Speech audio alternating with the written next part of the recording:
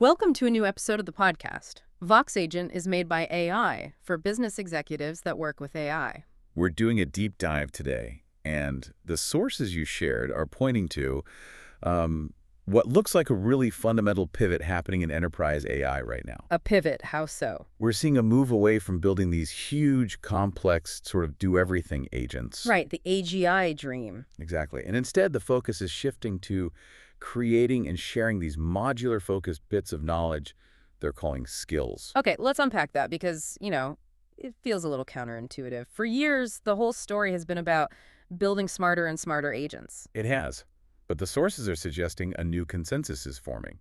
Just making an agent smarter in a general sense isn't actually solving these very specific real-world business problems, not at scale anyway.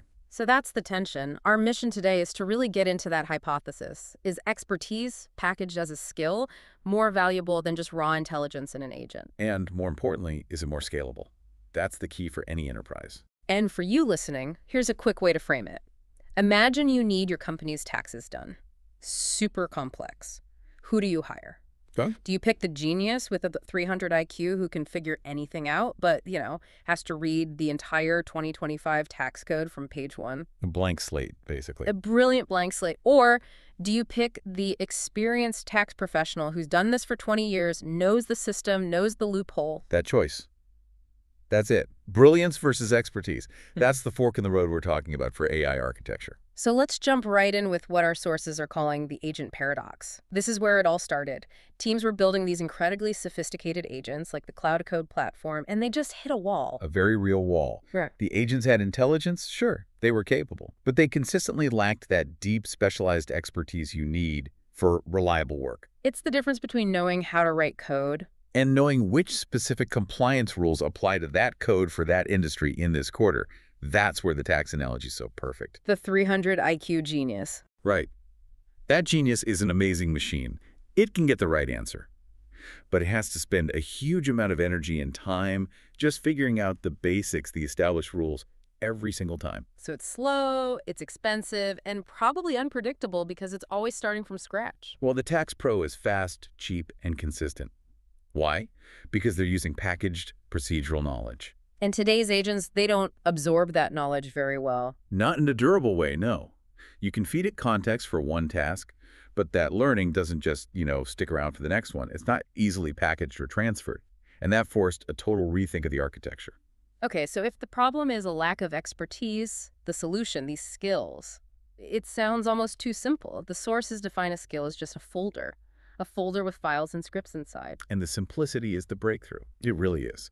The folders hold the code, the prompts, the documentation that tells a general agent how to do a very specific vertical task. And this whole idea is a direct response to that Gen AI paradox we've seen in the reports. The one where something like 8 out of 10 companies are using Gen AI. But the same number are saying they see no real bottom line impact, a lot of experiments, not a lot of transformation. Exactly. And that gap, that lack of value, it comes from the agents being too general.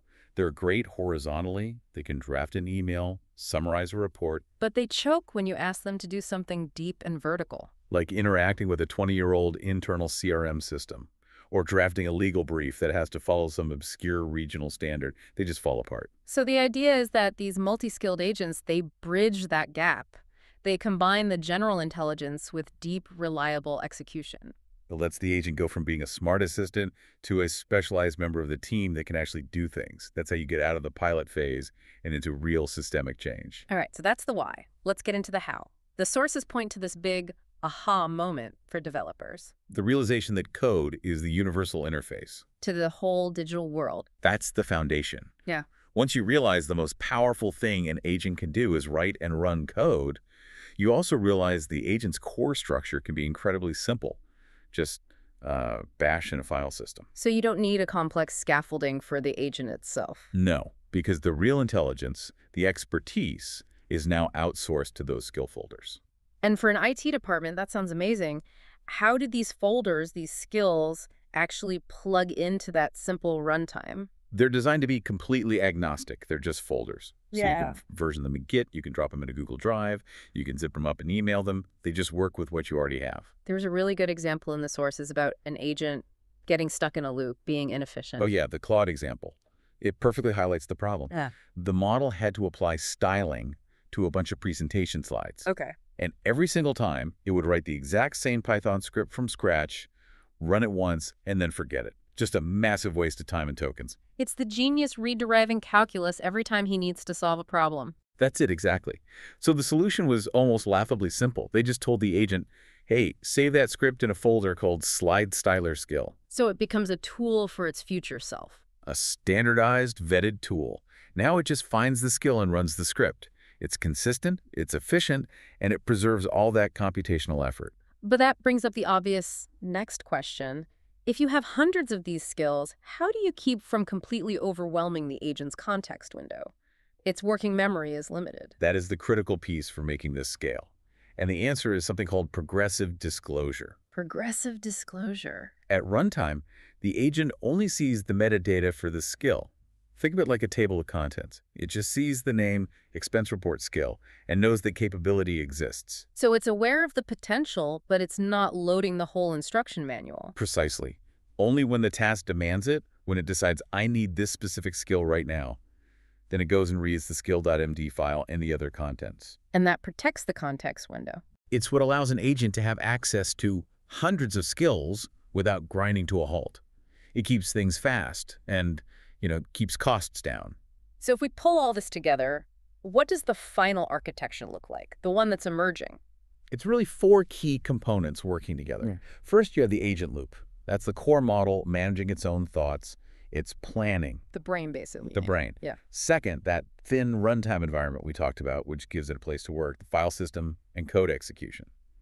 Third, you have MCP servers. Master Control Program servers. Right. These are the secure gateways to the outside world, to your company's APIs, to external data. They handle all the secure handshakes. And the fourth piece? The fourth piece is the strategic asset, the library of skills. That's where all the proprietary knowledge, all the competitive advantage is actually stored. Which brings us to the strategic value, the so what of all this. Since this whole folder-based idea launched, what kind of skill ecosystem has emerged? It's split into 3 main types pretty quickly. First are foundational skills. These are built by the model providers, like Anthropic skills for making Word docs or spreadsheets, general purpose stuff. Okay. Then I saw third-party skills. This is where other companies package their own value, right? Like browser-based, building a skill for their automation tools. Exactly, or notion building skills, so an agent can understand your workspace. It extends the agent's capabilities into the SaaS tools you already use. But the third category seems like the real game changer, enterprise-specific skills. That's the gold mine. This is where a Fortune 100 company teaches an agent its own secret sauce. Its best practices, how to use its weird 30-year-old internal software. So this is about more than just being efficient. It's about capturing and defending institutional knowledge. It becomes a massive competitive advantage. You build this library of proprietary skills that your competitors simply cannot replicate. It creates a flywheel, right? The more your agent uses your specific skills, the better it gets, the more indispensable it becomes. You're basically building a moat around your operational knowledge and finally getting real value from all those millions you spent on custom internal software. And what's really validating this whole approach is who is building these skills. It's not just engineers. No, and this is so important. We're seeing people in finance, in recruiting, legal. They're all creating skills. So you don't have to be a coder to teach the agent something new. It proves the simplicity works. It makes the agent something the entire organization can contribute to and benefit from. It stops being just a tool for the tech team. So what's next for development? If skills are the new valuable asset, they need to be treated like one. They need to be treated like software. That means much better tooling, testing, and evaluation. And we need to enable skills to depend on other skills, to build on each other for more complex workflows. Right, for predictability. You need to know that skill A will always call skill B correctly. For any mission-critical work, that's non-negotiable. This whole conversation really leads to the biggest implication of all, the impact on the workforce. This architecture seems designed to create what people call augmented intelligence. It really is. It shifts how we think about these things. They stop being just tools and start becoming, well, autonomous teammates. So you offload the complex, repetitive, procedural stuff to the agent. And that frees up the human experts to focus on what humans do best. The creativity, the critical thinking, the complex strategy, talking to other people. But that means the skills humans need will have to change too. Absolutely. The demand is already growing for people who are good at AI oversight, at systems thinking, at creative problem solving, and of course, ethical governance over these skill libraries. It means companies need to be thinking about reskilling programs right now. Proactively. You can't wait until the shift has already happened. The long-term vision here, it's almost like a collective company brain. The skills create this living, evolving knowledge base that's curated by everyone. That's the real power. A new person joins your team, they start using the agent, and that agent already knows how your team works. It knows the best practices, the workflows. Because it's all been captured in these skill folders. The onboarding for new employees alone could be transformed, and the agent itself learns better. Any procedure it figures out can be saved in that standard format, making the learning permanent and transferable to the next model version. It stops the genius from starting at zero. Every single time. So if we were to give one key takeaway for an executive listening to this, it would be stop trying to build one giant bespoke agent for every problem. Start building your library of skills systematically. That is the path from isolated AI experiments to real enterprise-wide transformation. There's that great computing analogy from the sources that ties it all together. The large language models themselves are like processors. Right. Massive potential, huge cost, but not that useful on their own. Then the agent runtime is the operating system. It manages everything, directs the resources. And the skills. Yeah. They are the applications. That's where the domain expertise lives. It's where you solve real problems and create actual value. So here's the final thought for you to take away. As this ecosystem grows, a skill built by someone else, maybe in another department, maybe on the other side of the world, will make your agents smarter. So what's one piece of procedural knowledge, one simple process that you could save in a folder today to make your future agent more capable tomorrow? Thank you for joining the podcast, and see you soon.